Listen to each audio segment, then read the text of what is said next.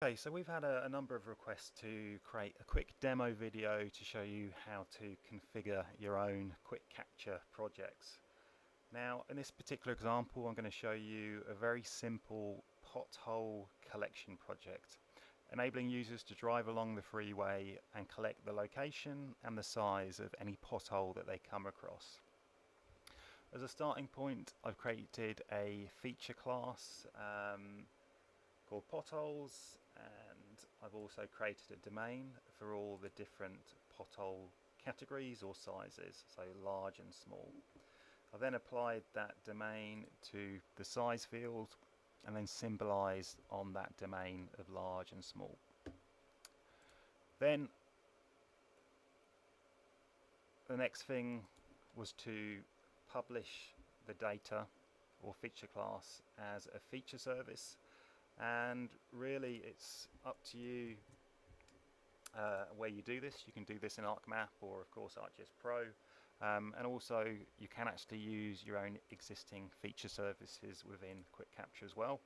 You just need to make sure that they've been configured with the appropriate editing permissions so that we can actually submit features to it. And it also makes sense to update the description and metadata for the service as well. So when ready, we'll go through and publish the feature service and then open it up on ArcGIS Online so we can continue with editing it. Okay, so that's all good to go. Let's go to ArcGIS Online and do a quick refresh. Okay, here we are. And the first thing that I recommend you do is to actually create a feature service view representation of the underlying feature service. This means that you can make all your edits and changes to the actual feature service view, and in effect you can have multiple views pointing to that same feature service, so you can have multiple representations and ultimately multiple quick capture projects. So let's click OK. One thing to be mindful of is that you need to ensure that the feature service view has editing capabilities enabled as well. By default on creation, feature service views are read only. Okay, so within the settings, just scroll down and there's an option here for enabling editing. Click save, and then you'll be able to edit this view just like you could the underlying feature service.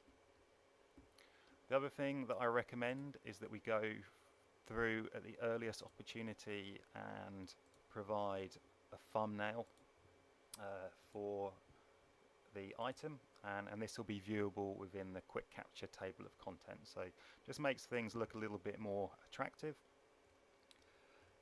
And the most important thing that we need to do is update the tag of the feature service view with QuickCapture. Now this tag is what the application will use to scan your portal and pull through any services or views as QuickCapture projects.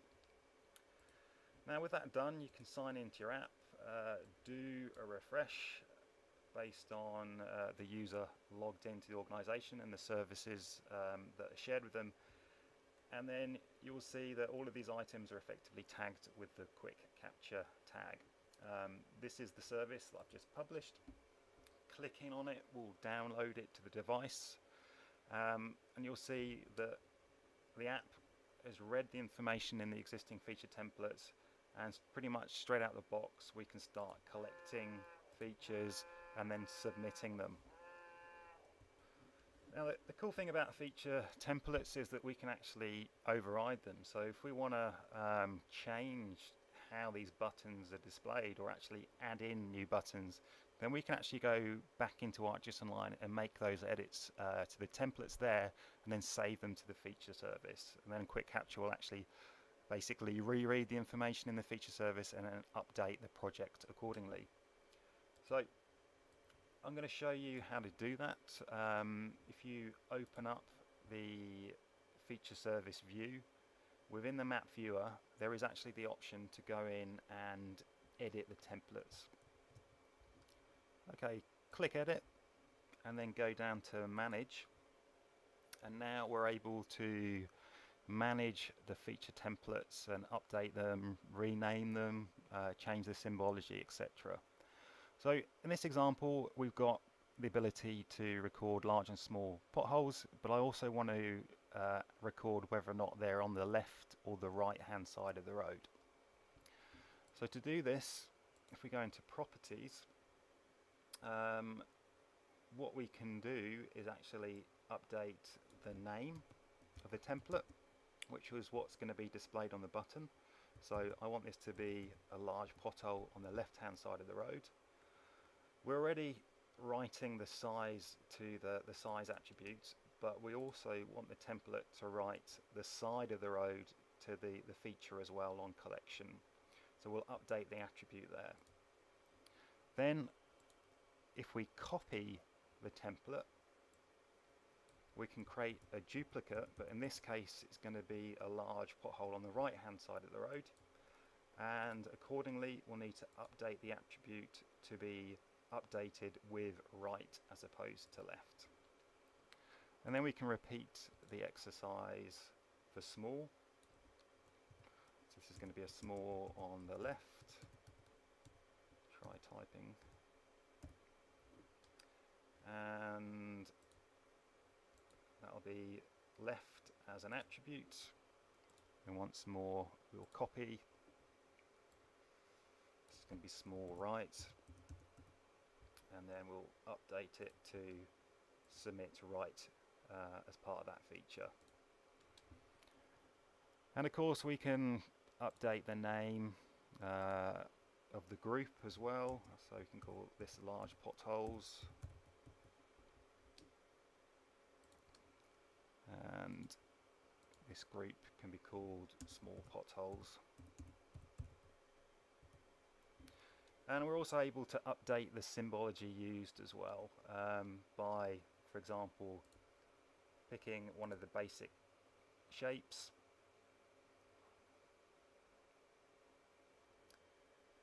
and in this case we'll select a circular shape so that we can have a circular button, and then we will keep the fill as yellow, and I'll update the symbology again to get a circular button, keeping that as orange. So let's click done, let's save our changes,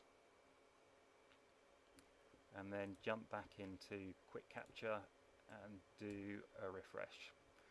QuickCapture is clever and it knows whether we've made an update to the feature service, and it prompts us to re-download the project so that we can see any changes that have actually been made. And you'll see that now we've got those additional buttons and they've been made round. So things are looking a little bit more attractive now. Another thing that we can do is actually not use round, square buttons, etc. We can actually use images. So I've got a URL to a picture of a big pothole. If I jump in and modify the properties, you can see you've got the option to use a symbol. If I paste in the URL and add it, and then bump up the size, we can then apply that image as our symbol instead of an actual shape and color. Likewise for small, we'll modify the properties once more, use an image, paste it in, add it, and then we'll bump up the symbol size again. Save the changes, and then we'll jump back into QuickCapture and do another refresh. Okay, there we are.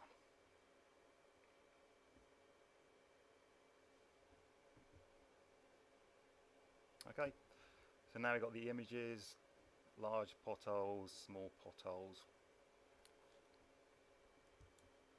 Okay, so what else can we do? Well, if if you look at the documentation, there is a thing called a template variable. Now, template variables are effectively unique strings that we use to basically indicate that for a particular field we want to update or provide a value coming from essentially the device. So for example, if you wanted to submit a feature and you wanted it to be populated, or certain fields to be populated with the latitude, longitude, maybe the speed you're traveling, the direction you're heading, then we'd use one of these variables. So in this case I'm just going to grab the direction variable and show you what you need to do if you want to have, in this case, the direction automatically written to the feature on collection. I should say automatically, this depends on whether or not the device supports it, but if the device supports it and it reports a heading, then pasting this unique string into the field that you want to update will populate it with the heading on submission or collection of the feature. So let's go into properties. We'll do it for each of the templates. There we go.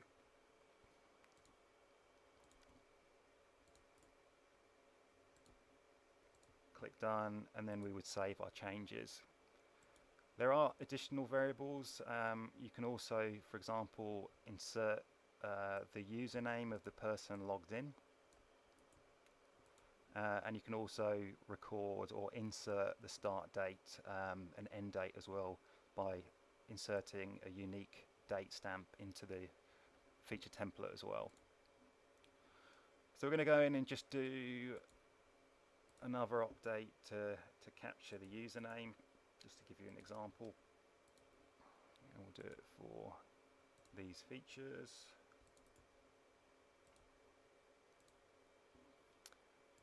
And then for a start time, we'll grab the unique date, which is the Apollo 11 launching, I believe.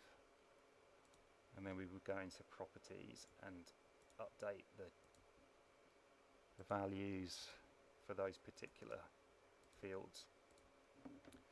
Save changes, and then when we submit a feature, those values will be automatically updated with a date, a username coming from the device. The other thing that you should be aware of beyond parameters are, well, beyond variables I should say, are parameters. Now parameters are just ways that QuickCapture changes the way buttons are displayed, for example, or how they're organized in the form. And you can apply them at the item level, i.e. to the view item, or you can apply them to the individual templates. Now the first thing that we'll look at is configuration parameters at the item level. So these are things like the number of columns your buttons are spread over, the spacing of the column, the background color that you want to use at the application for the app, and also whether or not you want to include or show a map all the time. And really it's just a matter of grabbing the template, the parameter you want, and going back to the actual view item. And then it's a little unusual in terms of the actual setting that you update on the item, but this one tends to be not used for other things. So if you go down to the credits attribution, and then for parameters you always need to put a double / in front of the parameters that you put in, and you would then put the parameter and the number, for example. So just to show you this working, I'll change the number of columns to be, in this case, 1. If you wanted to add in another parameter, then you just put a comma followed by the parameter pair. We'll just click save, and then we'll have a look at what that looks like in the application. Probably not going to look wonderful, but just to show you how to make these updates. Okay, so now we've got pretty large buttons, but they're all arranged over a single column as opposed to two. It's pretty much not the most attractive thing, so I'm going to actually go back and revert that change. The other place that we can apply parameters are to the actual templates. So in the help, there's a section called button configuration parameters template level, and in this case we're writing it into the description of the template.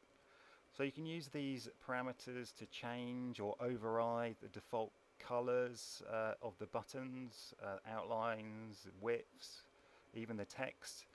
And you can also, for polylines and polygons, change the behavior of how buttons work. This is especially around mutual exclusivity, i.e. where one template stops, another one starts, or the other way around. But the other thing that you can control is the ability to capture photos for point features. And this is an example that I'll show you now. If you grab the parameter that you want and return to the map so that we can start editing those feature templates again, I'll show you how you can update the description and ensure that those parameters are applied. Okay, so back into edit, back into manage, and for the individual feature templates we would do or insert the 2 forward slashes followed by the tag, and I'm just going to apply this to the top 2 large buttons.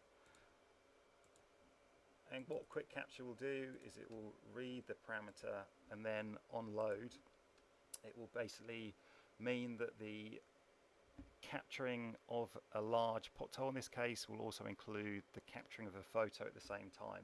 So you can submit a feature with a corresponding attachment, and then you can submit that to the feature service. So let's do a refresh one more. Back into the table of contents.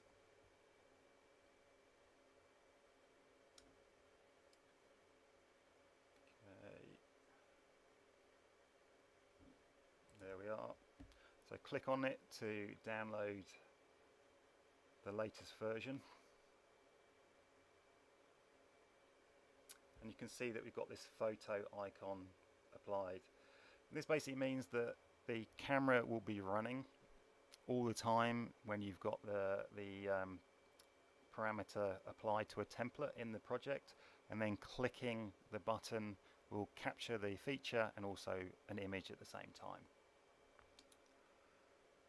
Okay, so hopefully this has given you a good overview of how to get your QuickCapture project up and running. Definitely advise you to check out the help, feedback to us with any issues or questions you have, and likewise if you need any clarification on any point. So yeah, thank you very much for your time.